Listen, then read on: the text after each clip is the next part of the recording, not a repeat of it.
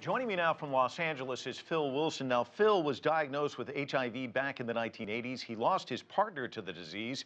He's also an activist and founded the Black AIDS Institute. Phill, take me back in time.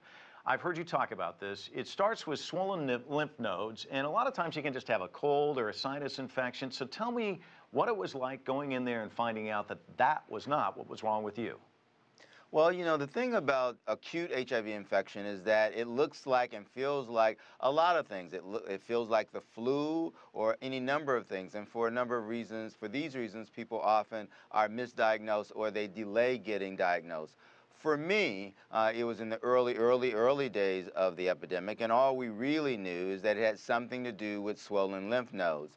My partner at the time had swollen lymph nodes. I had swollen lymph nodes. We actually went in and did a biopsy, but at the time there wasn't much information available. Now, fast forward a few years later, 1986, there's now an HIV test available, and we both go in to get tested for HIV and discover that we're both living with HIV at that time. By then, he had full-blown AIDS. And did it feel like a death sentence back then? I mean, a lot of people, when they heard the news, it was not good. I mean, the prognosis for surviving for a lengthy period of time, that wasn't, I mean, Phill Wilson at that stage probably didn't think he'd be talking to me in 2013, I wouldn't think. Absolutely not. It was a death sentence in the early days. Everyone that we knew who was diagnosed with AIDS, because there was very little about HIV at the time, actually died. A long-term survivor in 1982 to 1986 was someone who lived 24 months. And so when I found out that I was HIV positive, even though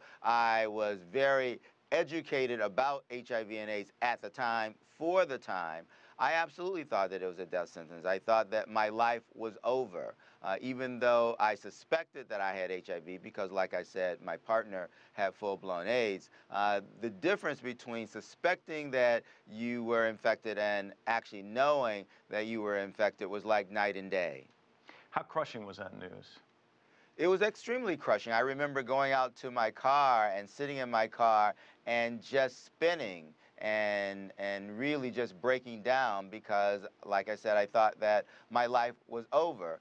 Now, one of the things that, for me, that happened is that, my friends all around me were also getting the same news, and a number of our friends at the time were already on their deathbed, and my partner was critically ill at the time. And so maybe one of the saving graces, I don't know, is that I didn't have time to wallow in my own pity, if you will, because there was work to be done. And many of us back then, immediately went to work to take care of our friends and loved ones.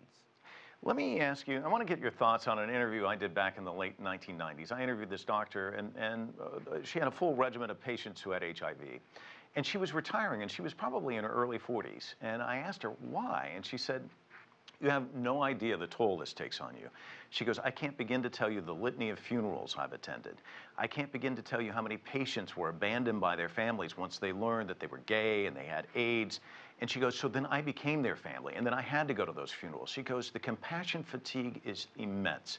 And I know you're in the community, and you talked about your partner, and there had to be other loved ones in that community who died as well. Can you talk to me about that aspect of this journey for you?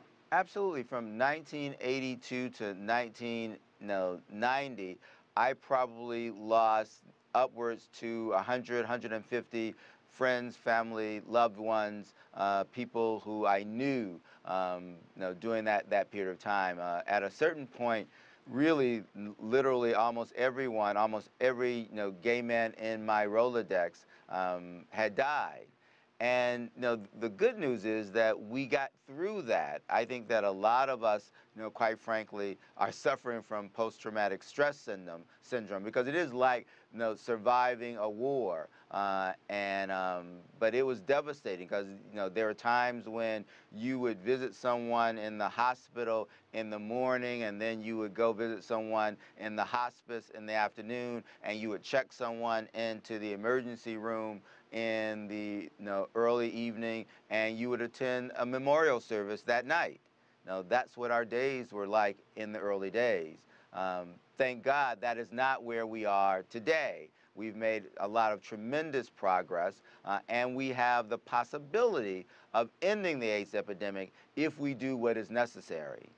Let me ask you a couple more questions because we're just about out of time, but I want to touch on this. You founded the Black AIDS Institute, and you purposely put that name in there, and I've heard you say this is a black disease. Can you talk to us about that? Absolutely. Black Americans represent 10 to 12% of the U.S. population, and yet we represent nearly 50% of the HIV/AIDS cases in this country. And there's no way that we are going to be able to end AIDS in America if we're not successful at ending AIDS in Black America. It's important that we focus our energies on where the epidemic is. And today, the epidemic is primarily in Black and brown communities, in poor communities. We have a rising epidemic among women and a rising epidemic among young people. But it is important that we look at those people most impacted, and in America today, those are Black and brown. You said young people. Those young people didn't grow up going through what you went through. Because HIV and AIDS have changed over time, because treatments have changed over time, have behaviors changed over time, and is that alarming to you? Well, certainly behaviors have changed over time for the better, but not enough.